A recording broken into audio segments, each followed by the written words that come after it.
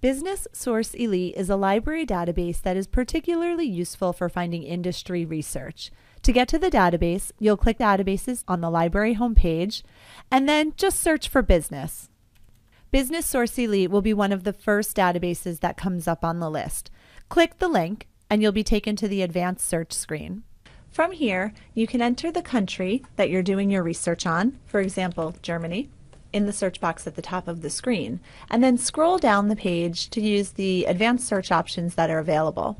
You're going to want to limit the dates that you get so you get the most current information. So I could put in something like January of 2013 through January of 2015.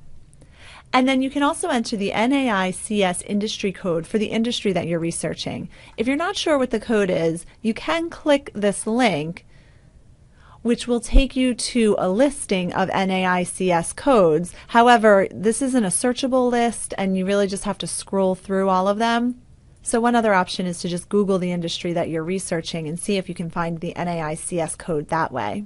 But if you know the code, for example, I know that solar power is 221114, I can type it in and then go back to the top of my screen and click search.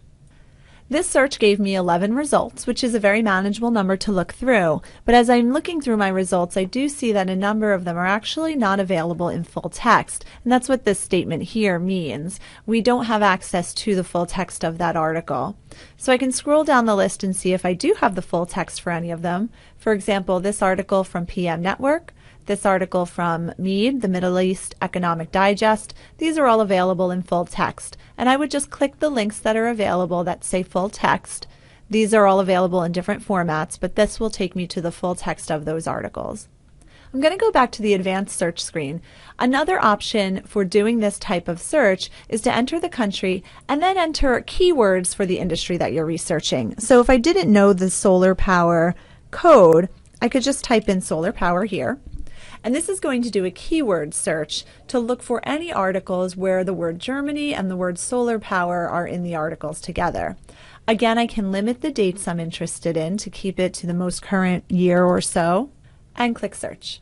This time I got 56 results, but again, because it's only doing a keyword search, it's not necessarily going to give me only articles that are about solar power. You can see I have a couple of instances where the word power is isolated here, solar feed-in tariffs, and the German electricity market is this article here. So some may be relevant to what I'm interested in and some might not. One thing that I can do from here is click the title of an article that is about what I'm interested in. So for example, if I click the title of number 3, from this information about the article, I can see the different NAICS industry codes that are listed here. So maybe the code that I had entered previously is not actually the one for the industry I'm interested in, but one of these others might be useful to me. So there are two ways to go about searching in Business Source Elite. You can do just this sort of keyword search and browse through the results that you get and then look to see if you find an NAICS code that would be useful. Or you can enter the name of the country, enter the code in this box, and pull up only articles that are specifically about that industry.